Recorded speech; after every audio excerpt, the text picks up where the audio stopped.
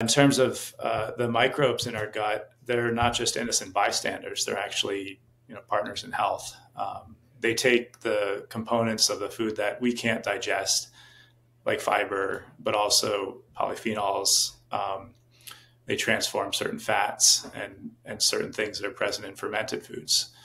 And they transform them into health signals that are important for our body, maybe as important as the standard nutrients that we think about, like macro, micronutrients, the proteins, the fats, the carbohydrates, vitamins, and minerals that we get in our diet.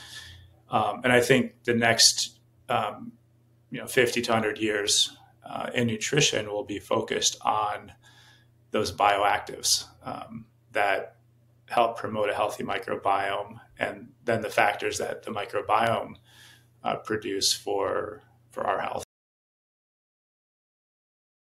Our guts are just generally not all that accustomed to fiber. Only 5% of people get enough, if you can believe it. Generally, people get about 15 grams or less, and we should be having 30 grams. What makes the gas is the microbes in our gut, and folks that have imbalances in their gut microbiome, that gas will be more, because the gas in a balanced microbial ecosystem will be consumed by secondary degraders. So you have the first guys that are eating the primary fiber, and then what they produce is being consumed by other members, the secondary degraders. That said, if we go low and go slow, that's the mantra, in reintroducing fibers into our diet, whether it's broccoli, which is another big culprit, or cruciferous vegetables in general, the relatives of broccoli, or beans. If you go low and go slow, that gives your gut microbiome a chance to re-equilibrate. You might still experience some wins, but it may not be as bad. Your gut will eventually adapt to the higher amounts. You just don't want to overdo it at the molecules, microbes, movement, and minds. Molecules is food. But for each of these, there's a flip side. It's toxins as well, or unhealthy food.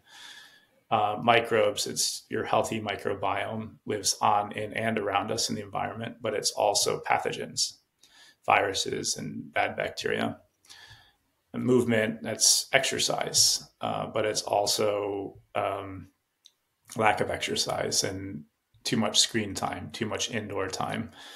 And then mind, it's mindfulness practices, stress management, good sleep. And then the flip side would be insomnia, stress, our workaholic lives. And there's the 4 M's, but then there's also one more letter, and it's the big C. It's the foundation to all of these columns. And that's community.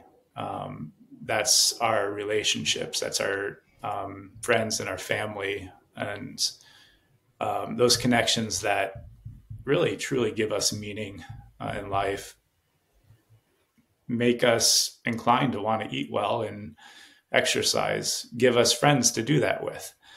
I'd say it's probably the most important, and that's actually borne out in the literature too, how our community, our work friends, our general friends, our family are so important to health and life.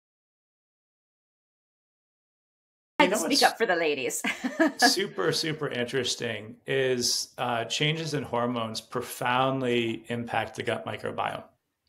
And so depending on what those hormones are, where one is in their cycle, where one is not just in their cycle, but their life cycle, right, in menopause, that specific combination of hormones can lead to a more inflammatory or less inflammatory profile in their microbiome. And so a lot of the symptoms that one might experience in menopause, surely coming from the hormones directly, but I'm intrigued by this possibility that there are these indirect mechanisms as well. And so let's say, and there's some evidence to support this, but let's say you have hormones that are leading to more of an inflammatory gut microbiome,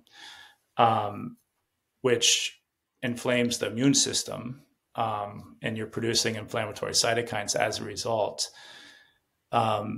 maybe a lot of the symptoms that one experiences during menopause are in part related to that as well.